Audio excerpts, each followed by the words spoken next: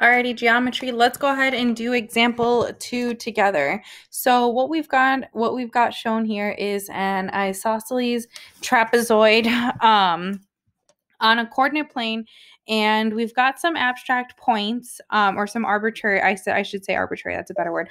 Arbitrary points for some of the coordinates. So we can see that R and I are both at the y coordinate of B.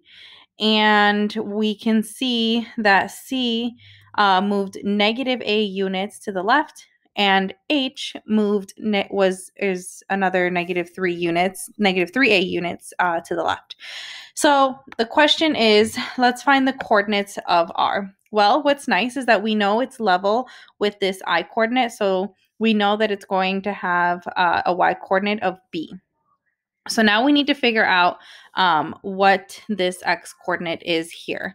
Now, we know that it's an isosceles trapezoid, so we know that these two legs are congruent.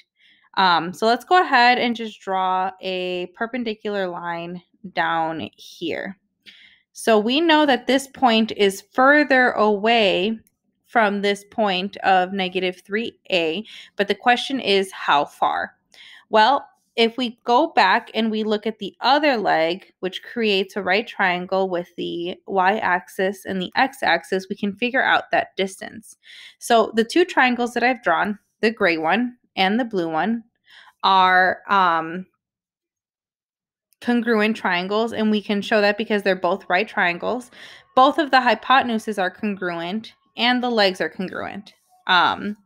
The vertical legs are congruent. So they're congruent by RHL. So now that we've proven that that's congruent, that means the bases of those two triangles are also the same distance. If we can figure out what this distance is right here, I can apply it over here and figure out what this coordinate would be for R.